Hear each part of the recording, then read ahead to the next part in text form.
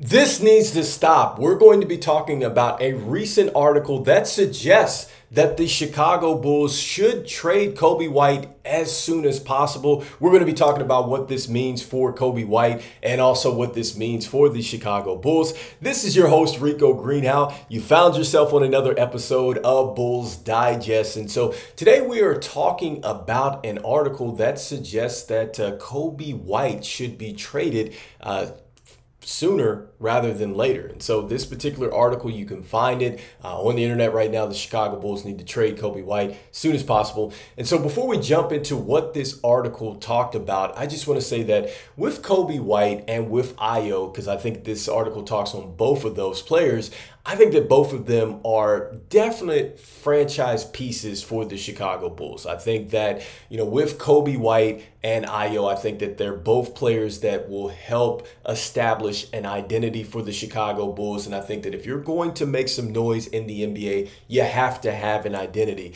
And so with Coby White, I think that he is set to have the biggest benefit now that DeMar DeRozan is not with us. I think that now that he is going to be playing off the ball, you can see that his point total is going to go up a bit more. I think that most that have watched him would say or suggest that, like, when you let him play off the ball, that's where Coby White is very natural. Next, I think his playmaking ability is going to take another level. And with the pace of play the Chicago Bulls are expected to play with a little bit faster, I think that you're going to see those assist numbers go up. Defensively, I think he competes his tail off defensively. And I think just because he wants to compete, I'm not saying he's the best defender, but I can see himself getting into more steals and also to more rebounds with that. And so with that being said, I don't want to trade Coby White, and I wouldn't want to trade Ayo, because I love both of those players, and I think that they're going to be great for the Chicago Bulls,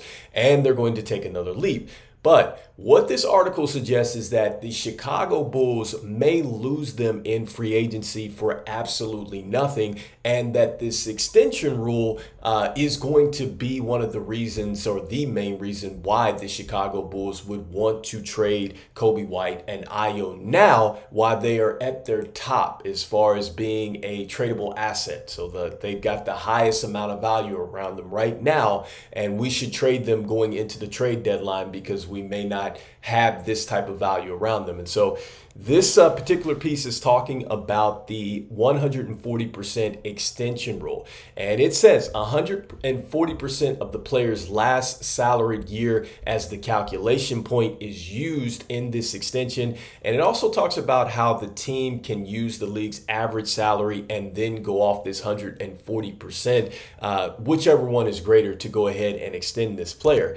Now, what this means is that with Coby White, he's making $12 million right now. Under this particular rule, he is set to make $18 million.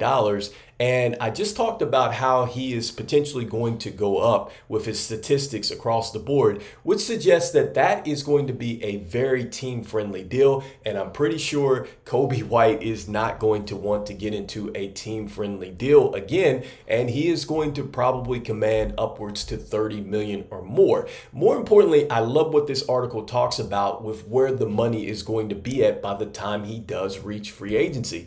It says that he is in fact going to run into a situation where the money is going to be at the non-tax mid-level exemption money by the time the contract were to come up. So that $18 million is going to be close to that non-tax mid-level exemption, which is why he more than likely is not going to sign this extension. And they talk about the fact that, yes, $30 million or more is probably what the asking price is going to be for Coby White. So with that being said, I love what CHGO had to say, because they extend a little bit more on this point. They talked about it 4 weeks ago.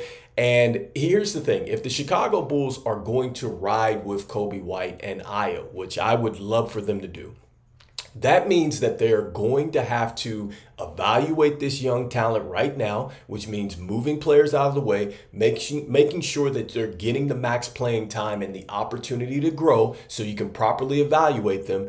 And so that means if you're going to go ahead and extend Giddey, now you're running into this situation where you're going to let Lonzo go ahead. He's going to be off the books here after this season. Let's say you don't move on from Vooch. And so that means that between Vooch and Lonzo, you're looking at combined about $50 million. Now, let's say that you haven't moved off of Zach Lavine, who I think is going to be in his player option by this time. Then he's close to $50 million. All right. Then you have Jalen Smith. You have Patrick Williams, who's going to be in the third year of his deal. And then you have Monis Buzelis and you have Julian Phillips. Those are the players that are more than likely going to be on the books, along with Josh Giddey if you make that decision for him. All right, so now you're going to have the money to go out there and get Coby White. And let's say that you think that he is going to be a franchise player and you pay him max dollars and you also bring Ayo back. Now, if you've constructed the roster properly, moving into their free agency, now you're in a situation where you've opened up some cap space and now you can maybe bring some free agents over to help Coby White and Ayo and this young core not just be, I'm talking about the 6th seed in the East, but I'm talking about possibly contending to get out of the Eastern Conference and maybe make some noise in an NBA Finals. You're hoping that that core takes that type of leap and they're able to add some players to go along with them to go ahead and take a major leap.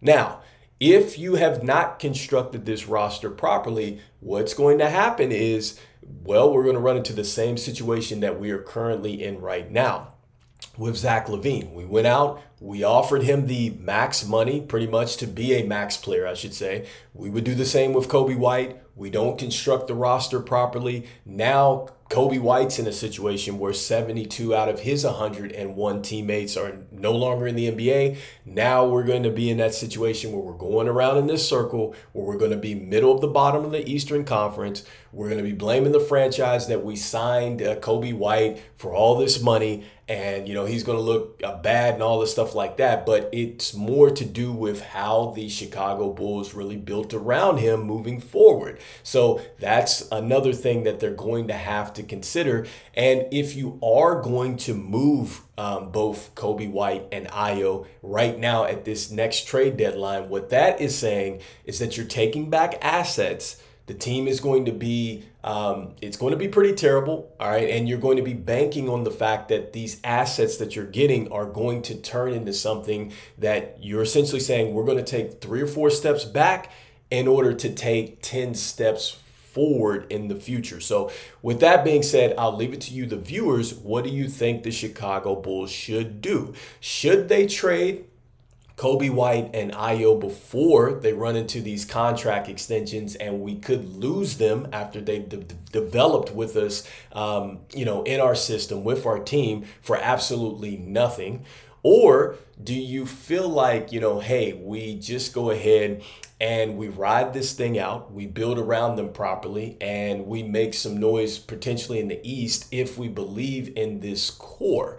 But either way, you don't want the Chicago Bulls to go ahead and say, let's say that they do decide to move them and it's after the trade deadline. If they do that, then we're going to run into the same situation of what we did with DeMar DeRozan and Alex Caruso, where it could be too late once we go ahead and make or put them out there to be traded, because let's say that they either get injured or, you know, their season goes down, then that asset, the value of it is going to go down. So let me know in the comments what you think the Chicago Bulls should do. And so I just want to thank you out there for watching the videos, liking and sharing. It means a lot to me as we try to reach our goal of 5,000 subscribers. And before we jump out of here, I just want to say that 65.5% of you that watch the videos are not subscribed to the channel. So make sure you continue to throw it off the glass and reverse slam dunk on that subscribe button for me, as it means a lot to me. And even though we are talking about trading players who I think could be foundational pieces for the Chicago Bulls, I'm still saying go Bulls. And I'll see you on the next one. Peace.